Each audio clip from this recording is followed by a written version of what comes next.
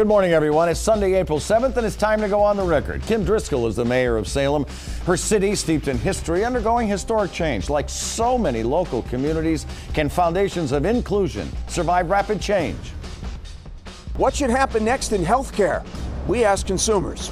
Former Massachusetts Attorney General Martha Coakley signs on with Juul, setting up a possible legal showdown with her successor. Is there fire amid all that smoke? Let's go on the record. From WCVB Channel 5, the inside word from Washington to Beacon Hill. Today's newsmakers are going on the record. Good morning, everyone. This is the first Sunday in April, and the Red Sox home opener is on Tuesday, so officially it becomes spring. Hooray. When the Red Sox play a home game. Our guest this week is Salem Mayor Kim Driscoll. She's a Democrat, and she has served as Salem's mayor since 2006. Prior to that, she was a deputy city manager of Chelsea for 5 years. She's a graduate of Salem State University, where she majored in political science, and was also a member of the women's basketball team.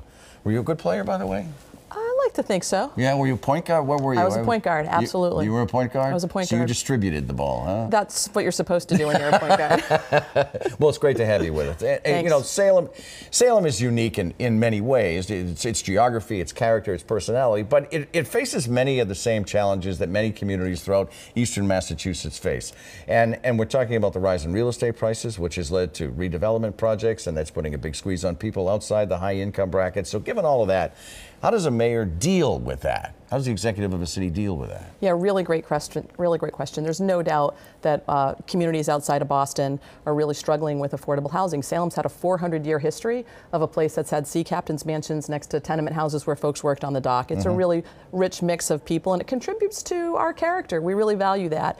And with the lack of affordable housing, the lack of housing in general, it's impacting young adults, it's impacting working families, and it's certainly impacting seniors. And for us, we're trying to put in place policies that can help aggressively address the housing supply issue, while also recognizing we need to build a lot more housing that's affordable for people who are working in Salem, which is primarily transport, the service industry and the like. Well, that's what it does. It ultimately impacts the community. So, because if people can't afford to live there, it affects the creation, the character itself of the community. If you have only just a certain level of people who live there. And a place that's had this rich diversity, for us, it's who we are. We celebrate that. We want to keep that. I don't want Salem to become an affluent place that's just attracting people from outside our community to come in and pushing out folks who have been there. So we're going to have to be more aggressive around smart growth policies. We're going to have to actually build more housing and recognize that we're going to have to address those impacts, and we're going to have to work on it together. It's not something one mayor can solve, one city can solve. It also has to work in concert with what's happening in the region. But it's not something that's cheap. It's not something that's inexpensive. And it's not cheap, it's not easy, and it's not quick. Yeah, right. Yep. We just don't have those. All right.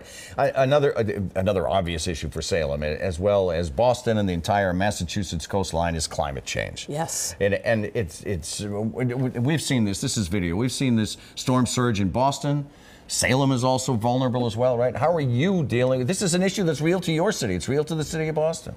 It's very real, and it's becoming more real every day as we've seen the increase in storms, the increase in impacts. So for us, it's identifying where those vulnerabilities are and wanting to work on behavioral changes that can impact how these long-term storms that are coming in. Behavioral changes, you mean? Behavioral changes around how we get from place to place, right? We're going to have to impact our behavior you're talking That's about. correct. Human behavior is going to have to change. And then also looking at what are the sort of backstops we can put up to address what we're seeing on a daily basis and on a regular basis. So what are the seawalls look like? Are we allowing and building out land use models that'll experience flooding? We know is going to happen.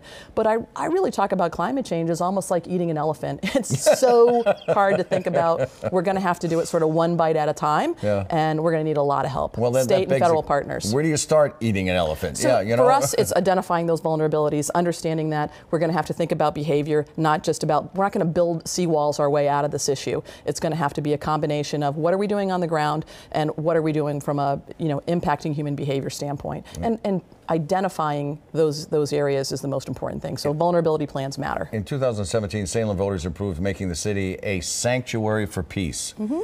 So we hear so many. We hear sanctuary city. We hear other things. What is a sanctuary for peace? What does that mean? Yeah, it's very much like a sanctuary city ordinance that essentially says we really care about folks who live in our community, regardless of what their immigration status is, and we want them to know that they're not only welcome and respected in our community, but that they don't have to fare local government officials, don't have to fare our public safety folks. And it was important for us, given our 400-year history as a place that's welcomed immigrants, that we put a marker on that. And that's what the ordinance does at a time time when there was a lot of fear. We had parents not coming to their children's school events, fearful even to go to Mass. Because they were fearful to go to Mass. Fearful to go to Spanish Mass on Sunday at a church in town, because there's rumors in a community where all of a sudden you used to feel no problem walking down the middle of the street, where now you're feeling like, is ICE going to be patrolling the church that I'm in?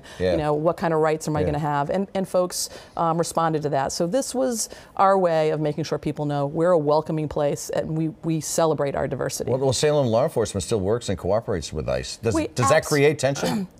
I would say we absolutely feel like, as a city our size with large-scale celebrations, we welcome cruise ships. We have to work with our federal partners. We want to. We always have. We want to make sure that if folks are behaving badly, and we don't want to keep the bad guys in town, so we have to work with our federal partners. But that doesn't mean that we're going to be enforcing federal law. If you get stopped by a police officer, they're not asking, are you registered to vote? What's your status, right? They're just worried about the issues that are before them. And people needed to know that because there was such intense pressure on immigration rules at the local level based on the national discussions. Salem sits in the 6th Congressional District, which is represented by Seth Moulton. He has talked about running for president. Yes, he hasn't said he is. He's seen as vulnerable after his falling out with Nancy Pelosi. So let me ask you the question here. Would you, if Seth Moulton should run for president, would you consider running for his seat? I have been working with Seth a lot, and I think he's done a really good job of caring about local issues. If he decided he wanted to do something different, I think I'd have to have a discussion. I've been in office for 14 years. I really do value local government and the role it plays in contributing to people's lives. The most important services you rely on: educating your kids, keeping your neighborhood safe, investing in those places where you make memories, beaches, parks. They're all delivered at the local level. And so that's tremendously valuable to me. Some of that perspective in Washington may not be a bad thing. I'm also an executive right now, and in the executive sort of branch of local government. This would be legislative. So I'd really want to think about, is that the best place for my skill sets? But after 14 years in office, I think it's only natural you think about, what might come next for me? What are some of the options that exist out there? So we're still far away from the presidential run, but will you support Senator Elizabeth Warren's I'm a big fan. I'm a big fan of Senator Elizabeth Warren. I was actually at her kickoff. I think she's raised the bar by putting out actual policies that are about issues that I think are important for our country. But it's too early to say I'm 100% in. I'm a huge fan of Mayor Pete Buttigieg. He's a member of a coalition that I'm part of called New Deal Leaders. He's been impressive since I've known him in that arena for years. And I think he is somebody that I've been a fan of and been watching from day one getting in this race. So I also, it's too early, but I got to say those two folks really captivate my attention. So he's a voice out here that's kind of, well, you know him anyway. I mean, I know him. He's capable, he's smart, he's thoughtful, he's strategic, and he's talking about issues that matter. I mean, our generation. But he's a mayor of what, South Bend has got 100,000 people, whatever the number is. Whether you're a mayor of 100,000 or a governor of a state that has 3 million people, you're dealing a lot of times with the same issues. So you ready for the OTR pop quiz? Ready or not, here we go. I folded it twice. It's a very special Kim Driscoll OTR pop quiz. I folded it twice. All right. All right, here we go. In a city as historic as Salem, so much trivia to comb through. So here we go. Multiple choice. You can look at the screen, it'll be there. One of the founding fathers of Salem is depicted in a bronze statue overlooking Salem Common. He's wearing a billowing heavy cloak, a wide-brimmed hat, and some visitors say it makes him look like a witch.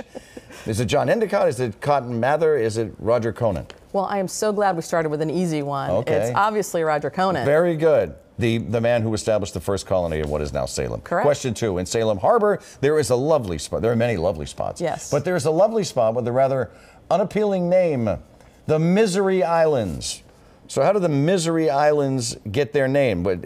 Was it A, from the notorious prison once located there, B, from a stranded shipbuilder, or C, from a drowning tragedy that happened in colonial times? Geez, I actually don't know that one. I'm familiar with Misery Islands, but the origin of their name, I'm going to go with C. It's actually B. A stranded shipbuilder, Robert Moulton, who was left stranded on the islands during a winter storm in the 1620s, hence the name Misery. So there's more misery to come in a couple of minutes here with Salem Mayor Kim Driscoll.